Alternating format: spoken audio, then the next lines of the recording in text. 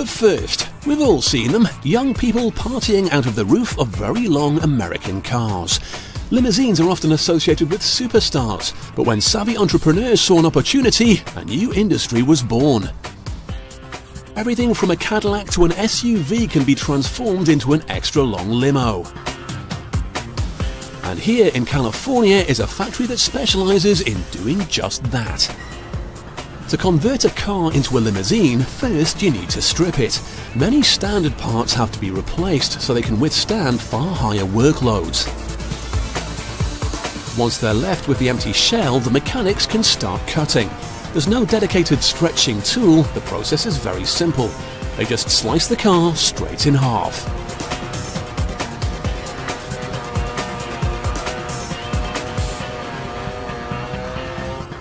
To ensure the car keeps its structural integrity, they have to cut along the framework. Once they've got two halves, the mechanics simply weld an extension between the original front and back. The car can now be stretched by almost 3 meters. This sort of limousine would be aimed at wealthy customers.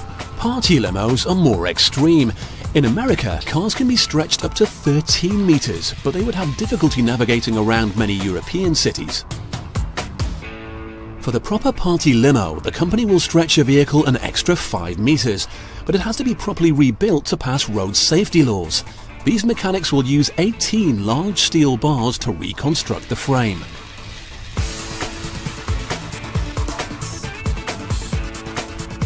Using a simple piece of string helps the mechanic to get everything lined up properly. If the car's frame wasn't true, it wouldn't drive in a straight line. The next mechanic can assemble the new floor. This will be welded onto the frame so the interior can be fitted out. Vertical sidebars are installed too, but they have to sit perfectly for obvious reasons.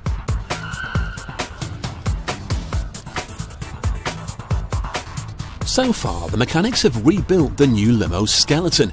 The panels come next with a fresh coat of paint and hand-rubbed wax. Limos are impressive pieces of engineering, but they're far bigger than originally intended. The heavier structure plus the additional passengers means the components will need to be upgraded, starting with brakes and the suspension. With new larger discs fitted, the mechanic opens up boxes of brand new springs. They are capable of supporting far higher loads than the original system that is supplied with the car as standard. The bigger the limo, the tougher the suspension needs to be.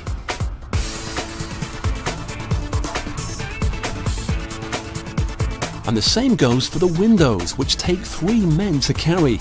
To achieve that extended look, the windows ideally are made out of one piece of glass, but sometimes that just isn't possible.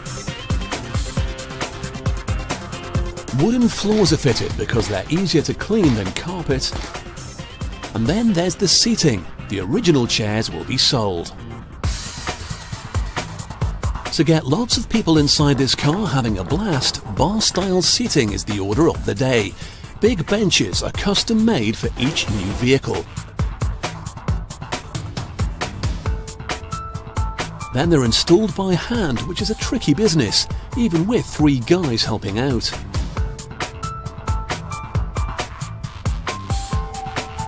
And what party limo could roll along Sunset Strip without the all-important bar? It's fitted neatly into the pre-cut space in the floor and wired up.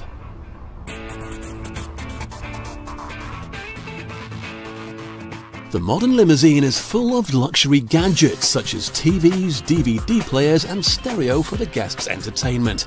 Some models even feature disco lighting for that real party atmosphere. However, all these gadgets mean a bigger drain on the battery. The mechanics install 2 extra dynamos to take care of the increased power demand.